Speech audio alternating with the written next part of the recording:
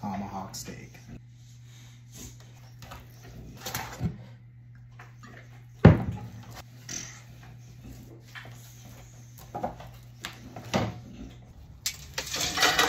It's a day later, I let it marinated. Let's cook a tomahawk steak.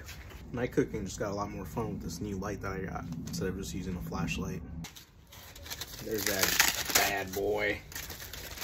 Now we're gonna do a reverse sear. Well, keep in mind, I've never made a tomahawk steak. Let's see how it goes.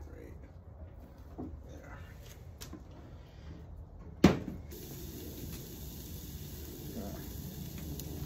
Sizzle. Look at the grill marks though. So beautiful. Now I did make a little compound butter. We used a little parsley, rosemary, garlic salt, and black pepper. Add.